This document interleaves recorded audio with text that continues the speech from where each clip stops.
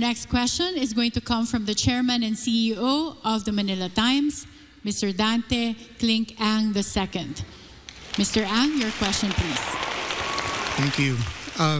I'd like to turn your attention now to education, which I believe is relevant in preparing the country to compete in the future.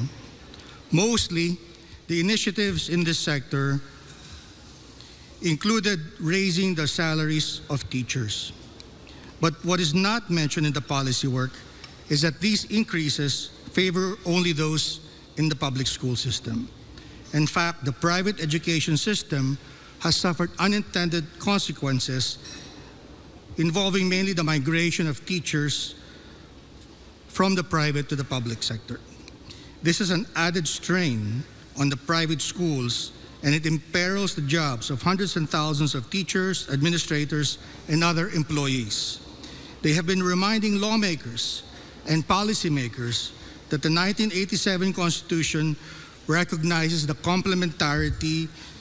complementary roles of public and private institutions in the educational system, according to Article 14, Section 4, Subsection 1.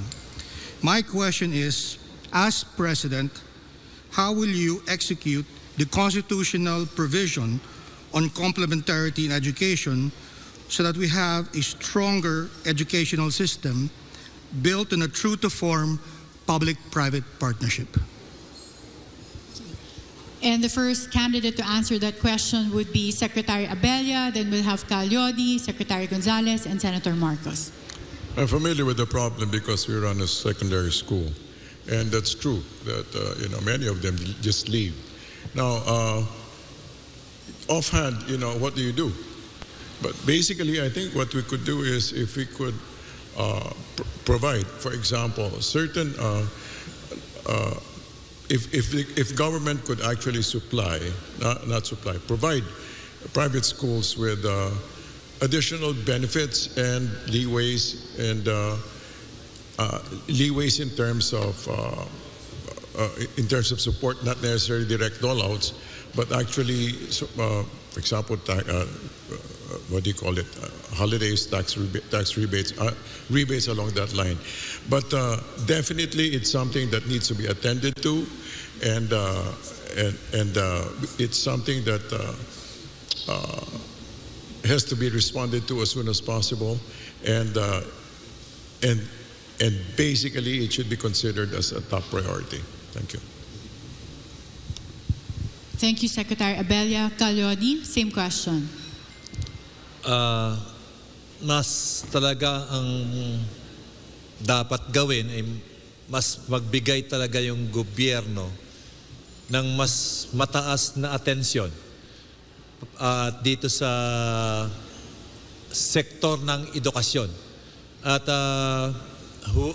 dapat hawag niyang buong-buo na talagang ipinagpapaubaya doon sa private that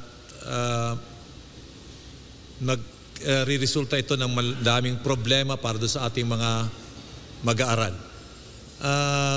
Turing natin na importanteng sektor ito na yung edukasyon at yung responsibilidad talaga ng gobyerno natin itaas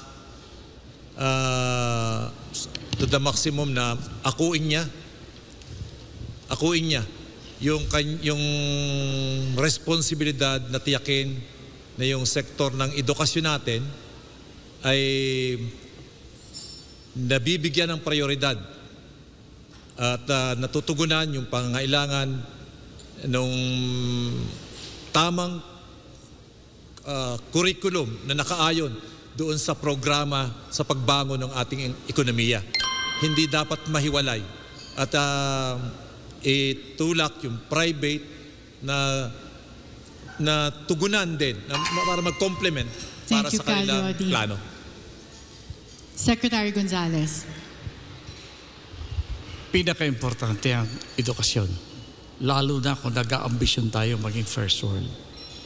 Dapat ipibigay natin sa ating kabataan ang pinakamahusay na edukasyon na makukuha natin sa mundo. Yan ay dapat na ipatupad ng ating pamahalaan. Ngayon, may isang malungkot na bagay lamang na dapat tayong i-correct. Alam nyo, hati ang lipunan natin sa mayaman at mahirap. Ito ay malinaw na malinaw sa sistema ng edukasyon natin sa Pilipinas. May edukasyon pang mayaman, may edukasyon pang mahirap. Sinasabi natin, pag eskwelahan ng mahirap, okay na yan, pang mahirap lamang. Hindi papayagan ng ating pamahalaan ang bagay na yan. There will be a common standard for all. We need our young people to receive the same kind of education whether you are rich or you are poor, which means na i-implement natin yung nasa konstitusyon. Ito bubuhos ng gobyerno, pribado, publiko, ang pagtataas ng antas ng quality ng ating edukasyon na nakatutugma sa pangangailangan ng ating mga kabataan sa kasalukuyan. Dapat, mabadali na lang ngayon yan. Mag-relate tayo sa iba't ibang universidad, sa iba't ibang panig ng daigdig. Dali natin dito ang magagandang edukasyon para sa ating kabataan. Thank you, Secretary Gonzales. Senator Marcos. Maganda at napunta ang usapan natin sa larangan ng edukasyon dahil sa aking pananaw ay ang edukasyon ang pinakamahalagang serbisyo na idinudulot ng pamahalaan sa kanyang mamamayan.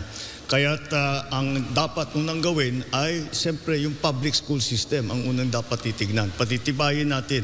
At saan natin pagagandahin? Paano natin pagagandahin? Unang-una, suportahan natin ang ating mga guro na yung sapat ang kanilang hindi late yung kanilang sahod na dumadating. Unang-una, laging reklamo yan ng mga teacher natin.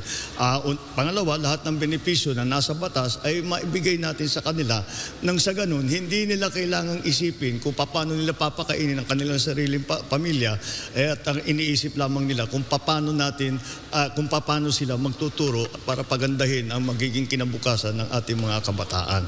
And sa bukod pa doon ay yung mga facilities. Kailangan yung silid-aralan ay paramihin natin, yung mga supplies na binibigay natin sa ating mga public school ay paramihin natin, pagandahin natin lahat ng mga materyales na ginagamit at sa ganung paraan ay ang mga teacher natin kailangan natin suportahan hindi lamang sa financial na suporta kung hindi sa pag-aaral, sa pag-refresher course para sila ay talagang tinuturo nila ang pinakabago at ang pinakatama na dapat turuan sa mga bata ngayon.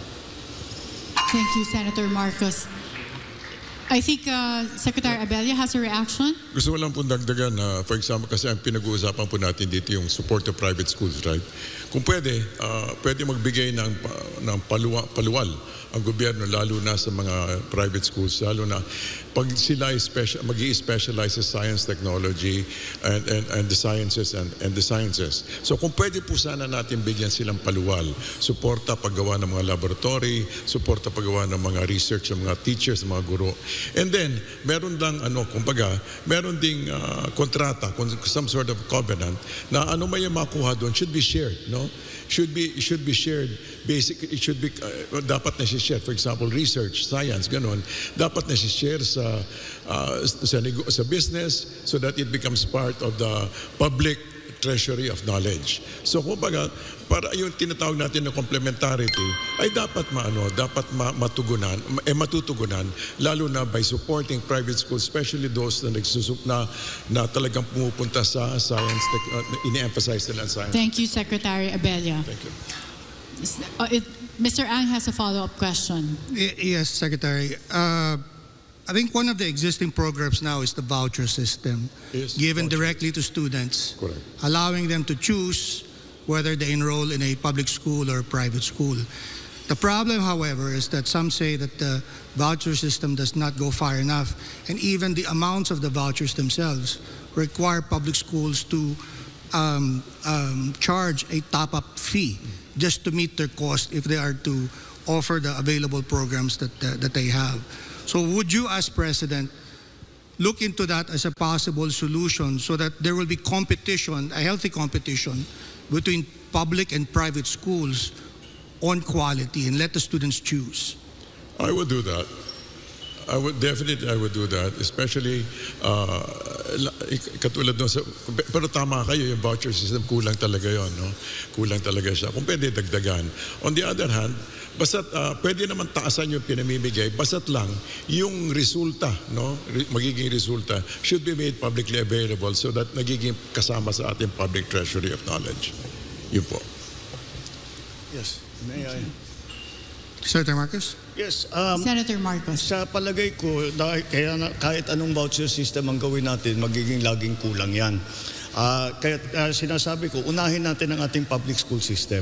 Ngayon, paramihin natin ang ibinibigay ng pamahalaan na scholarship para yung mga deserving, yung mga napakasipag at napakatalino at napakatalented ay may mabigyan ng pagkakataon na makapunta sa kahit anong eskwela. Hindi lamang dito sa Pilipinas, marami tayong scholarship programs na nanggagaling sa iba't ibang ahensya ng gobyerno.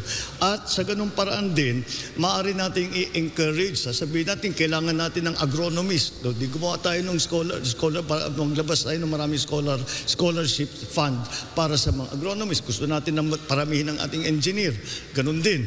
Kaya siguro, yan ang maaari nating magawa para bigyan ng pagkakataon ang nanggaling sa public school na makapag-aral sa mamahalin na private school.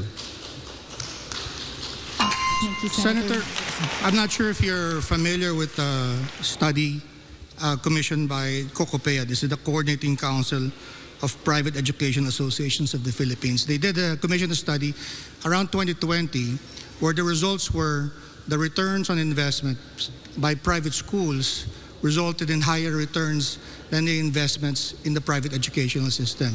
So in a sense, there is private capital being invested for a public good. And yet, the private school system is saying that they are not given an even playing field because all of these initiatives, although well meant, somehow have these unintended consequences that work against the private educational sector's economic interest. Well, the very nature of a public school as opposed to a private school is different. And as you say, the private capital is being expended to run that private school. And therefore, the decisions on how they run that school depends on the management of that school. Now, the public school is something we have control over. And that is why I think that we should focus our efforts first in the public school system. And the private schools will again find maybe if they need that, if that is what they need additional capital because it is not only an educational institution, but it is also a business. And therefore, they have to make those decisions themselves. Now, if we improve the quality of the teaching in our public schools and the support that we give our teachers, then I think we can even out that playing field that you're talking about. Any reactions from our candidates?